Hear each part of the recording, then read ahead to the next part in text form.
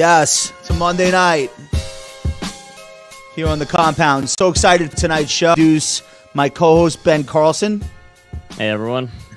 All right. And our special guest here tonight, we have an interview with George Kurtz, who is the founder and CEO of CrowdStrike, which is a publicly traded company on NASDAQ. Ticker symbol is CRWD. George, welcome to the show. Thanks so much for doing this. I know how busy you are. It's great to be here and certainly enjoy doing it.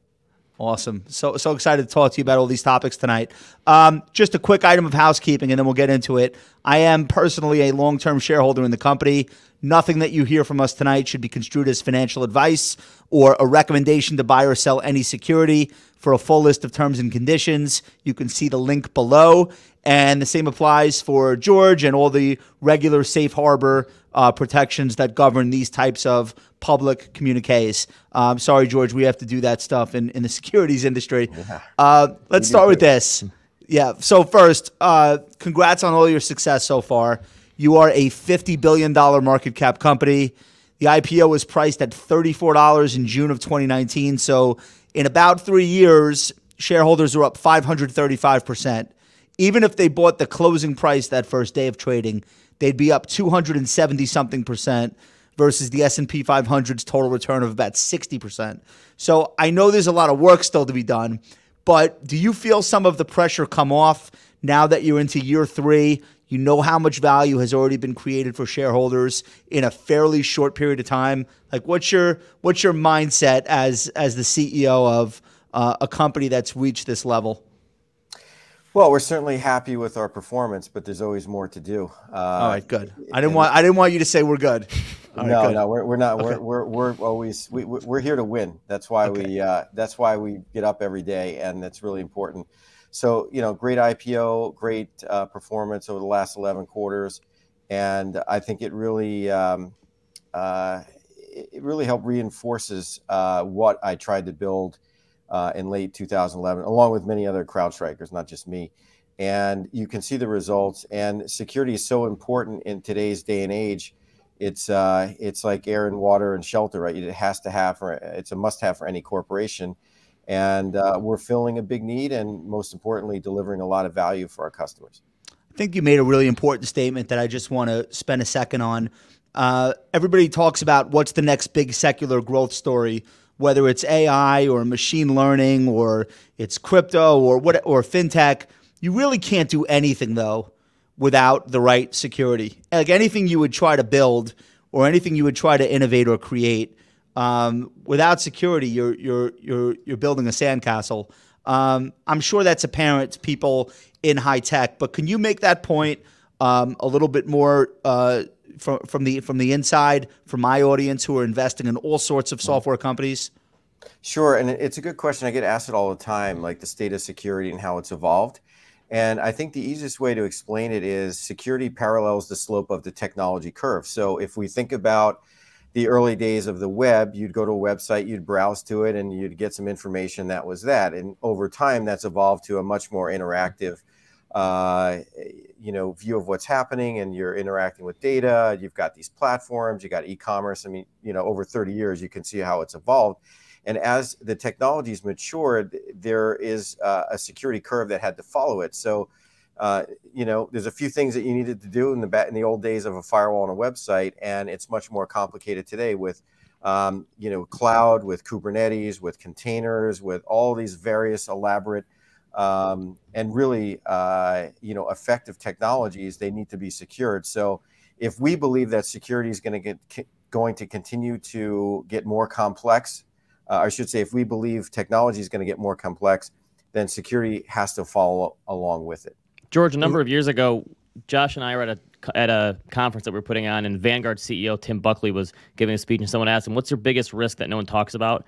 And he said he walks into this room every day, and there's a map of the United States, and he just sees pings of light every once in a while, and it's all people trying to hack their systems. Yeah. Obviously, for financial institutions, that's a huge thing. Where are these threats coming from? Like, people picture on movies hackers sitting in a basement of their mom's house or something, but like, how sophisticated are these people going after this stuff, and who are they? Well, it's funny because in the security industry, we call those pew pew maps where, people are shooting and it looks good for the board members. But behind the scenes, there's a lot of men and women trying to secure those systems, and there's a lot of adversaries trying to get into them. So if we break down the threat landscape into 3 areas, just to make it simple, starts with nation state, the most sophisticated of the adversaries that are out there: Russia, China, North Korea, Iran, et cetera, right? And they have different capabilities. Then you move into e-crime. And e-crime is, they say $1 trillion type industry. And we've seen things like ransomware and business email compromises, all the wire transfer, all that gets wrapped up into those kind of groups. And then the third one, which had tailed off a little bit, but as you might imagine in today's environment, geopolitical environment, is hacktivism. And that is trying to get into a system, making a statement, et cetera. So what we've tried to do at CrowdStrike over the years is really identify the adversaries. Sure, we build a great platform. We can go through that later. But part of what I think has made us successful is taking an adversary-centric view of who's actually trying to get into the system.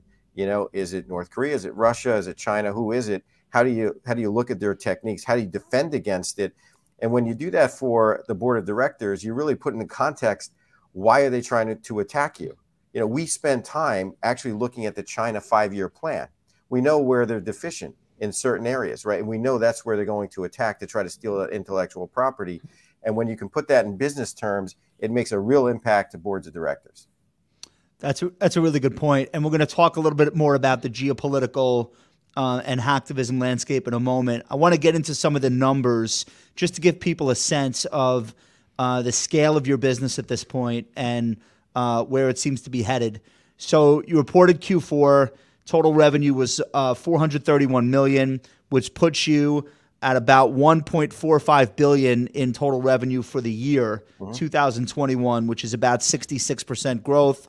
Annual recurring revenue, which is the number that Wall Street is most fixated on, up 65%. So you are a very recurring revenue sort of business, which is what we like these days. Gross margins, 76% in Q4, which I think would make pretty much any company on Wall Street pretty jealous. And stock price wise, I know this isn't terribly important for you, but in the month of March, NASDAQ's up about 3%. CrowdStrike was up 16.5%. You guys have had a lot of news flow and a lot of momentum, and you've been singling out individual customers as part of the reason for that success. So I wanted to ask you about the first one, which you mentioned on the conference call, Amazon AWS public cloud service as a big growth driver for the company. What are you guys doing with Amazon, and why should investors be aware of that? Well, we're doing a lot with Amazon. First and foremost, they're a customer. They're a public reference for us, which is fantastic when you think about the size and scale of Amazon. Second, they're a great partner to us. The Amazon marketplace has been a tremendous growth area for us, and we're one of the leading companies in the AWS marketplace. And that's where customers can go. They can basically pick technologies like ours. They can spin up an instance and have CrowdStrike in their instance, as well as they can actually procure CrowdStrike for their on-premise workstations and servers, which is really another good opportunity. And the interesting thing about AWS, I mean, it's a fascinating company, a lot of respect for them. They've created something called the enterprise contract that basically, a vendor and a customer agree on the contract language, and you kind of click away, and it takes the 6 months of negotiating a large contract out of the picture. And we literally have done massive 7-figure deals in the span of 45 minutes. People tried the technology, they liked it, but to get the deal done, it took all of 45 minutes. So when you look at how friction-free they can make it, we're excited about that channel. We talked about the growth. We talked about the numbers over 100 million. And, we continue to focus on the success with them. So your business on that platform has doubled year over year. And I guess selling directly to enterprise level customers on AWS probably saves not all of the money, but a lot of money that would have in a prior generation gone to people in the middle, outside contractors, inside salespeople. Does that in part explain why the margins are as healthy as they are? Well, it's a little less of that, because when you look at that ecosystem, there are some economies of scale there, but we have salespeople, we have channel partners, we have AWS. You have to keep all those partners and constituents happy. So they may get a little less, but they're still getting rewarded for the efforts they're putting in. When you look at why the margins are so high, we can dive into that. And that is really the scalability of the model that we built.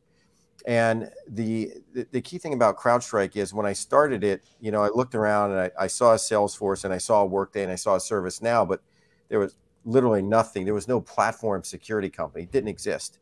And I thought there should be one. So I created CrowdStrike. Were you at McAfee or Norton at that time? Yeah. No, I was at McAfee. I had a company called Foundstone in the vulnerability management space, and I sold it to them and then spent 7 years at McAfee. So you saw the industry as it was and then said, what's missing here? 100%. I mean, the way the story goes, how I got the company started, we'll get back to the margins here in a minute, is I sold a company called Foundstone to McAfee in 2004, spent 7 years at McAfee. I was a GM, ran a couple of different, business units for them. And I was asked to take the CTO role, which I didn't want. I turned it down twice. And the third time I took it, they said, hey, just take it. We're probably going to sell the company, help us out. Ultimately, we sold it to Intel. But when I was sort of looking over the entire portfolio, everything to me looked like Siebel, and I thought it should look more like Salesforce. And there were two big epiphanies there. One, people are spending money on security. Guess what? They should get the outcome they deserve, which is not to be breached. But the entire industry was focused on stopping malware instead of stopping breaches. And I just thought about it a little bit differently and said, why not build a platform that actually can work from the cloud that's focused on stopping breaches with a much more modern architecture? Now that leads to, just to answer your question on the margin, is because the architecture is a collect once from the agent that runs on these workloads and endpoints. Once we have the data collected and we've already paid for that, every module we add is almost pure gross margin. And that's where you get the scalability in the model. And that's where you see the margin improvements. George, I saw the news the other day that you signed a deal with the United States Department of Defense. Talk about this from the perspective of national security. And does that change at all the way that you view this, or is it kind of the same process? Well, sure. And to clarify, last quarter we announced the deal, or 2 quarters ago, with CISA, which is one of the kind of departments in the government that's focused on cybersecurity. And what we talked about just a week ago was the fact that we got another level of certification to be able to sell into the government. And there's different security levels, IL 3, 4, 5, 6. Those are just impact levels, meaning the more controls you have, the greater the population in the U.S. government you can sell to. So we were IL3, we got IL4, which opens up the DoD, and then we're in process for IL5. So it's a big opportunity for us. What does IL5 get you? Hunter Biden's laptop? We'll leave the color like political commentary to others. Okay. But at the end of the day, we're focused on helping the government, not only the U.S. government, protect themselves, but other governments around the world. So what does IL4 allow you to do in terms of working with the government? It obviously, it sounds like a higher level of clearance, and it sounds like your products would be more instrumental in protecting us, like in protecting America. Yeah, so today where we operate is in civilian agencies. So that's not the DoD, and that's IL3. IL4 starts to open up more of the DoD to CrowdStrike. Okay, and this is something that obviously very strategically makes sense from a business standpoint. Aside from the revenue that would come from the government, I would assume when Fortune 500 companies or organizations around the world are vetting you to do work with them, they probably look at that as like a good housekeeping seal of approval to some extent, right? Well, they certainly do. And when you look at the CISA win that we had, it takes a long time to get a win in the government.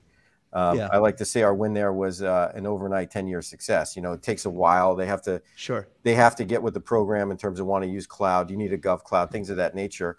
And we competed against everyone else in the industry and won that. We have a few agencies, but there's over 100 agencies that we can sell to. And it really is the beginning, I think, of a long opportunity in the U.S. government. I wanted to ask you about another recent news item that caught my eye, and I think the market's attention.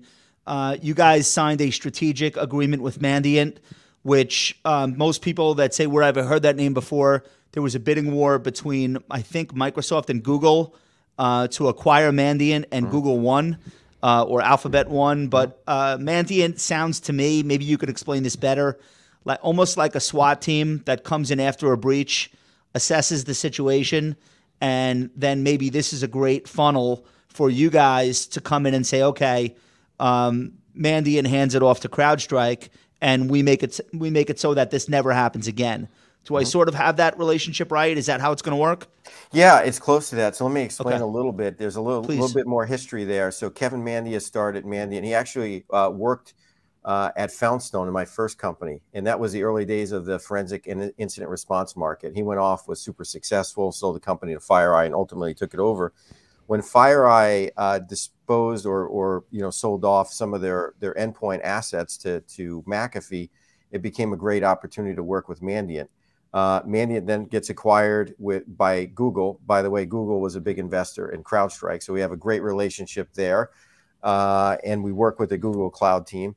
So now when we look at the opportunity with Mandiant, and we do this with other incident response providers, is they come in, they do a lot of the work, we do a lot of the work as well in these big breaches. And what we find is that when you roll out our technology to actually assess what happened, it stays. And it stays because it gives you visibility of what happened, but also gives you prevention going forward. And just to give you a stat that we give out internally, when we do these sort of response engagements, for every $1 of service work, it turns into $5.71 of recurring subscription revenue.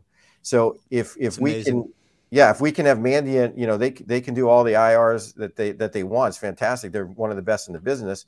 They're great in this industry. They can use our technology, leave it behind, and that's a win-win for customer, for Mandiant, and for us. The Colonial Pipeline event last year, which, as Americans, we already forgot a week later. Oh, that happened. We actually had like a third of our energy infrastructure on ice for days and days. Like, people don't even remember, because keep in mind everything that's going on with the Kardashians and so on. But to me, as an investor in CrowdStrike and just somebody that tries to be a little bit aware, that seemed like a big deal for your industry. Like, that seemed like the kind of thing that should be a point of no return for overall enterprise and government spending on cybersecurity, as though it's the same as any other kind of defense spending. Do you feel that that's kickstarted the business the way that it should have, or is there still a delayed reaction? Well, there's a couple of big events that kind of get people focused on the right things. If you look at Sunburst and what happened with SolarWinds and Microsoft and others, and that attack, that was kind of an eye-opening moment. Very sophisticated attack, focused on abusing identity as an example, which is one of the areas that we cover with CrowdStrike. The second one was Colonial Pipeline. That was really focused on ransomware, and it gave everyone, I think, a pretty good view of, this is not just I lose a computer, this is I lose a business if my entire infrastructure gets encrypted. We lose heating. Yeah, we lose heating, right? It's not funny. Is there an element of education now? Because obviously a lot of companies that maybe weren't so software heavy before, like the pandemic forced them to do so. So obviously the tech companies probably understand the threat, but are there other companies now that you're having to go to them and educate them and tell them, like, these are the threats that you don't even know about? We still have to do that, but I would say in today's environment, particularly for public companies, the number one risk for any board of directors is cyber. Like, go ask any board of director, what's your one or two biggest risks? Cyber will be probably one, if not one or two. So how do you have to educate them from that standpoint? Well, I would tell you, over the last year, I've done more board education, where they said, hey, this big attack happened, come in and talk to us. And we talk about their maturity, we talk about the risk, we talk about the adversaries focused on their organization, and then we talk about how do you move your maturity from a lower level of maturity to something higher. There's a maturity scale that we talk about, 0 through 5. And that has really, I think, allowed people to move the ball forward and realize that security is not a nice to have, it's a must have. And not only can it impact your business, but then obviously there's all the regulatory requirements that companies have to deal with. So, George, the Securities and Exchange Commission has made it a regulatory priority when they come in and look at firms like ours in their regular examinations to really get detailed information about what we're doing to protect customer data, customer assets, logins, et cetera. Wealth management is extremely fragmented. There are 18,000 registered investment advisory firms like mine.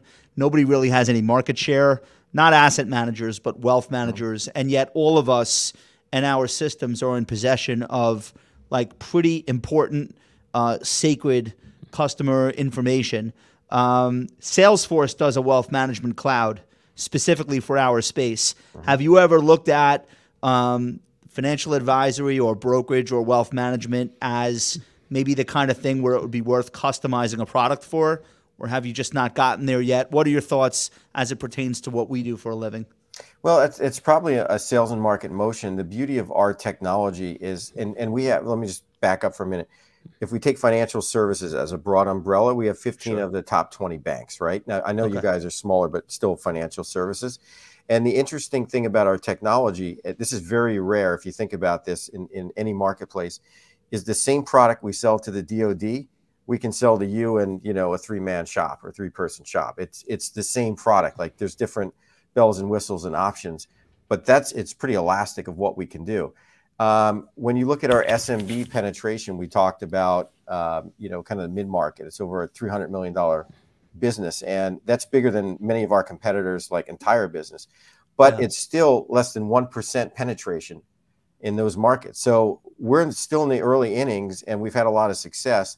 And absolutely, with our trial to pay and some of our MSSP relationships, we can cover organizations like yourself.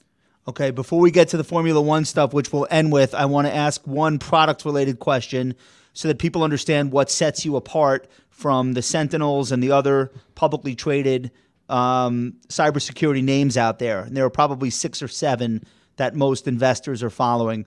I think your flagship is called Falcon. It's what most people seem to know you best for. Can you explain why that product is so powerful and why it's been so successful in the market? Yeah, I think the simple explanation is it works. You know, that's a good starting point. It's a starting point, right? It works, and it works really well. And there's a lot of folks that try to copy it, but it comes down to the architecture. Like, why did Siebel fail in like the online, you know, sales cloud world? Because it wasn't architected that way. Yeah. Right. And you look at Salesforce, it started from the beginning. We literally started from the beginning as a cloud platform. And we're the only folks that have this single agent architecture with one data store with a modular framework that allows all of this expandability, gross margin business model, et cetera. At the end of the day, we're solving really hard problems, which is stopping breaches. And we do that in a way that's A, scalable, and B, reduces a lot of the agent footprint that's out there. And this is something that's not really talked about. On average, there's 13 agents, the pieces of software that run on your computer. Everyone will know when they start their computer, it's real slow and like lots of things run. We can reduce that dramatically, 4, 5, 6 agents. And that level of consolidation works with one agent, collect data one time, and we can reuse it many. So the architecture, the AI behind what we built, but more importantly, the platform that we've created allows us to exceed in security and then move into adjacencies where we took our TAM, future TAM up to, over the next couple of years, 126 billion. And that not only is solving a security problem, but it's solving a IT problem. And again, at the end of the day, the numbers don't lie. Less pieces of armor, less room for gaps in between those pieces of armor. So when you're able to reduce those that agent problem. Correct. And what that means is it's a better user experience. There's less cost and complexity for the organization. And what we found, and I've called this out in some of the earnings calls, is that a lot of our competitors, and next gen included, when they get installed on something, they can't even get rolled out. They don't scale, they don't work. It's just kind of a disaster. And I recently got a truck, and I have a Tesla, right? I'm a car guy. We'll talk about that in a minute. And my Tesla just works. I got in the truck, and the screen kept freezing and rebooting and everything else. And people go, wow, why can't, you know, these folks copy Tesla? Well, you know, it's the same reason. The thing just works. It seems simple, but it's really hard to actually replicate the user experience. Duncan, get in here. I'm out of my depth on this topic, but you are very involved in Formula One. A lot of our audience is dying to hear a little bit about that from you. So why don't you, while Duncan gets his first question ready, tell us why you've become associated with the sport and what you do. Sure. So we got involved in Formula One a few years back. I've always been a Formula One fan. And when you think about Formula One and racing, I mean, I'm a racing fan, it really ties into speed and technology. And how we got into the Mercedes organization is they became a customer. They actually had Microsoft. It wasn't working for them. They came to us. They became a customer. They loved it. And then they knew I liked, racing, and there was a passion. And we put together a very effective marketing program. One, people know us. I mean, you look at the safety car, you see CrowdStrike. But two, for the in-person events, we actually have a CXO summit. So we talk for 3 hours on security with thought leaders and CISOs and CIOs and CEOs. And then we take them for a very unique experience in the Formula One paddock. And that has served us really well. I can tell you we've generated a tremendous amount of new business from those events, and people know us. Yeah, for sure. Duncan, you're on. Ask an insightful question about Formula One. Okay, so first up, I just wanted to ask, you've driven a lot of different cars and a lot of different series. Do you have a favorite car? Do I have a favorite car? Yeah, I would say, so I've driven a lot of different stuff. This year I drive a Leger P3 car, which is a prototype car in the IMSA series. And I drive a Mercedes GT3, keeping with the Mercedes brand and SRO. I love both. They're both different, but for pure speed and downforce and just like, it's crazy to drive one of these things, particularly like Sebring. The P3 is a pretty special car, so I have fun doing that. But both are great cars, and I enjoy doing both series. Yeah, those Le Mans cars look so cool, those prototypes. Yeah. Okay, so another one. What's your favorite track? Do you have a favorite track around the world? That is a good question. I would say, I mean, in the U.S., it's probably Road America, which is a very famous track, and a lot of drivers like it. I would say in Europe is Spa, which is a Formula One track, and it's just kind of crazy. Eau Rouge, you probably know that well. And we do a 24-hour race there, which has been pretty fun. So I like that track. Okay, so a little longer one. So how has being a race car driver made you a better CEO, you think? Well, that's a good one. I talk about that all the time, and it really is about the details. In a race car, cars are going to be pretty similar. But it's the details that matter, how you set it up, how you prepare. Everything's about preparation, just like in our own business, right? What's our goal? Is the team informed? Is everybody prepared? Do we drill and practice? And then we got to execute. And if you are really into the details, which I am of racing, and you focus that level of like commitment and prep, like we're not surprised on things, which is why you see the results that we've come out with, because it's all planned, it's all practice, it all has a purpose. And just like in the race, some days go well in the race, some days don't. In the real world, some go well, some don't. But more times than not, if you focus on the details, you'll get the win at the end. You just won something, is that right? You won your category? Right? In racing, or for companies, or what? In racing. In racing. In racing, yeah. I was in St. Petersburg. We were the warm-up act for the Indy guys and gals. And so I won there, and we've got a race coming up in Sonoma. So, we'll just keep plugging away. George, I want to say thank you so much on behalf of all of the viewers of the compound, the live viewers, and people who will come across this video in the weeks to come and learn a lot more about cybersecurity and CrowdStrike's role in what I think is one of the biggest secular growth opportunities in the world over the next decade. So you guys seem to be winning all the time, and want to thank you as a shareholder, and thank you so much for giving us, I know how important your time is right now, so thank you for giving us a small piece of that today. Well, thank you, Josh, and thank you, Ben. And I will tell you, I really appreciate the level of detail that you go into and the work you put in, because you understand CrowdStrike versus everyone else in terms of our competitors, I think with a high level of detail, and I appreciate that. Oh, thank you so much, sir. Have a great night, and good luck with everything. Thank you. All right, we're going to let George pop off. Thank you guys so much for joining us tonight on the live. Really appreciate it. Make sure you like and subscribe so others may utilize the algorithm effectively to find this content and more that we're doing here on the compound. We will be back with you all week with our regular slate of shows. Thanks to George. Thanks to Duncan, John, Nicole, and we're out.